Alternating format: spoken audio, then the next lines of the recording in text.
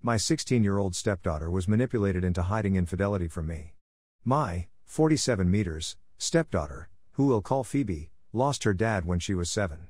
She remembers him as her hero, and I try to keep his memory alive for her as much as I can. My wife, 45F, and Phoebe's father were divorced when he passed away. I had met him a few times and always admired how much he loved his daughter. We had about 2 years of co-parenting before his passing, so I was there to support both Phoebe and my wife. It was a tough time for all of us. Phoebe was feeling isolated and confused, my wife was distressed, and I was devastated to see them both hurting. I did my best to provide support, even though we weren't wealthy. My main goal was never to replace her dad, so Elle was surprised when Phoebe started calling me dad when she was 13. It still warms my heart every time she says it. As the years went by, Phoebe and I grew closer and learned to navigate our unique family situation.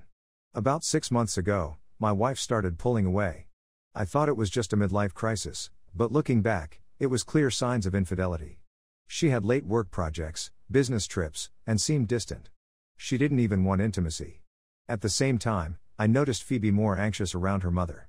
She would avoid me and spend less time with me, which hurt, but I chalked it up to teenage angst. I tried talking to Phoebe, but she would avoid me and stay in her room or out late. She wouldn't even share about her day with me. That's when I realized something was really wrong. I snooped on our shared iPad and found messages from someone named Fiona. Turns out, Fiona is a 40-year-old man. I was feeling a mix of emotions, disgust, anger, and hurt. But one question kept nagging at me: why was Phoebe acting so strangely? The following evening, I was driving Phoebe to therapy when I decided to ask her about her feelings towards her mom working so much. This seemed to make her defensive. She raised her voice and insisted that she didn't care, that it was just work and everything was fine. We went back and forth for a couple of minutes until she finally asked me, "Do you know?" That's when she dropped the bombshell. Not only had my wife been cheating on me for 8 months, but Phoebe had caught her in the act. I felt betrayed, but that feeling quickly turned to rage when Phoebe explained why she hadn't told me. My wife had threatened her, saying it would be her fault if I left and never came back. As heartbreaking as that was, nothing could have prepared me for what Phoebe said next. "I'm sorry, really. I just didn't want to lose 2 dads, I don't think I could handle that again. Please don't leave, Daddy." I tried to hide my emotions, to reassure her that I wasn't going anywhere, but deep down, I was seething. Hurting me was one thing, but bringing my daughter into it was unforgivable. I wanted to scream, to cry, to see that woman suffer for what she had done to my daughter. But I knew that wasn't an option. All I could do in the moment was reassure my girl. That's what I had to do. I haven't told my wife that I know. I don't know what to do next. I'm pissed. Sorry for being vague. I can't get my mind right. Update, 1 day later. Update, my 16-year-old stepdaughter was manipulated into hiding infidelity from me. I wanted to give a quick update on the situation with Phoebe. I had to cut it short because I promised a very hangry teenager some McDonald's. The initial 6 hours proved to be quite tumultuous. Phoebe appeared noticeably tense and apprehensive, probably tearing her mother tinding out. She clung to me, even going so far as to endure watching baseball, a sport she typically despises. Her conversations with her mother were marked by a hint of irritability, a behavior I chose not to address as I normally would. It seemed as though the dynamics of our relationship had shifted, with Phoebe now exhibiting the same volatile behavior that I had previously experienced. Gradually, she came to realize that she was in a safe environment, and began to relax her grip on me. However, her demeanor towards her mother remained curt. Phoebe and I had a chat about what she wants, and she expressed a desire for me to have full custody of her. She also opened up about some other emotional abuse she has endured from her mother. I assured her that I would do my best to gain full custody, but explained that since Elle never officially adopted her, I may only be able to get visitation rights. She also asked about emancipation, which I admitted I know very little about, so we decided to look into it together. I'm really hoping Phoebe can keep up her grades next year, as she's on track for a music scholarship to a good university. She's been spending a lot of time playing her violin since our chat, and I'm happy to see her using music as a way to cope. I'm not pushing her on school stuff right now since it's the end of the year and won't affect her GPA. I'm just hoping she can get back to her usual driven self by September. Phoebe is definitely not acting like your average teenager, but she's starting to show some of her old self again, which I'm grateful for. It made me so happy when she started teasing me again. However, I can't help but wonder if she's hiding her true feelings behind her jokes. She has a tendency to keep her emotions bottled up until she can't take it anymore. She hasn't said much besides feeling relieved about not hiding things from me anymore, so I'm not sure if I should be more concerned. As for my wife, I wish I could say I've stopped caring about her, but a part of me still loves her. I try not to dwell on those thoughts for too long because I believe the best thing for Phoebe is to get both of us away from her mother. I've been reflecting on my own childhood and how my feelings were often overlooked when my parents made decisions.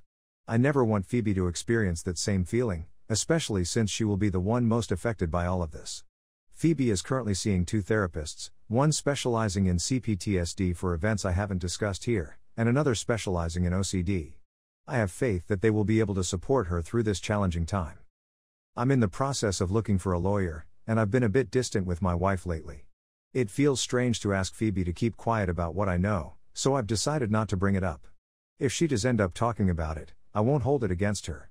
I've been gathering evidence from texts and bank statements, and it turns out my wife spent around $8,500 on the other guy. I can't believe how clueless I was. This'll probably be the last update for a while, as I'll update again when I speak with a lawyer and decide exactly what I'm going to do. Thank you all so much for your support.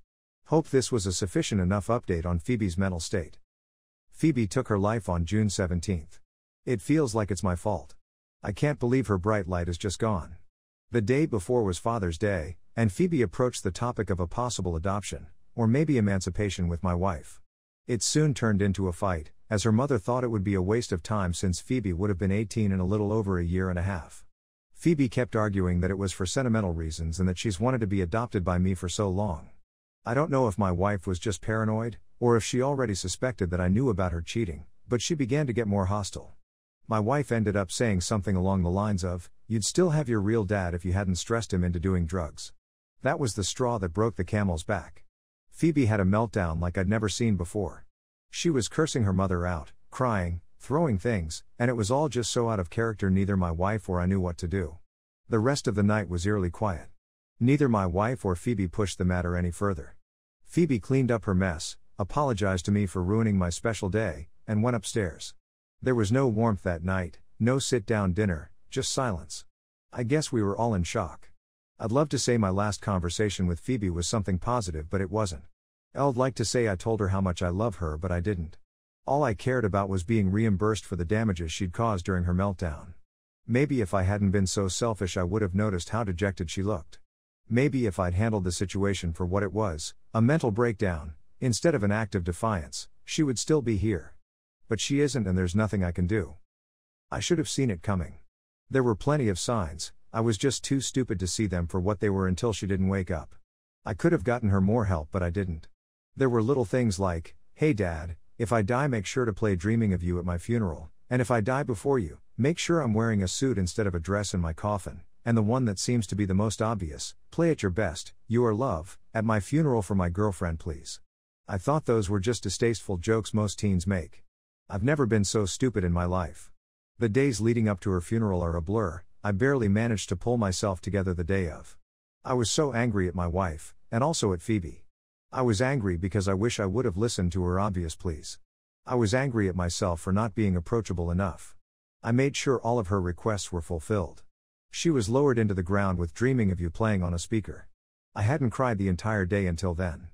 Perhaps I should have chosen one of the other songs she requested, because that one broke the stoic demeanor I was trying to convey. I guess it was both the tragedy behind the artist that my daughter held so near to her heart, and the realization that Phoebe's really gone. As she was being lowered, it was just my wife, myself, Phoebe's girlfriend, and a few other very close people. The music was a respectable volume, though somehow deafening. That's it. She was just gone.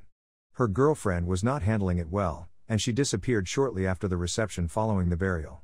I felt terribly for her, though I couldn't bring myself to say anything, which is another thing I regret. I'm starting the process to divorce my wife. I can't look at her without having flashbacks to the look on Phoebe's face when my wife said those horrible things. There is no recovering from this. That girl meant the world to me, and now it seems like there's no point to doing anything. My wife can take all our assets for all I care.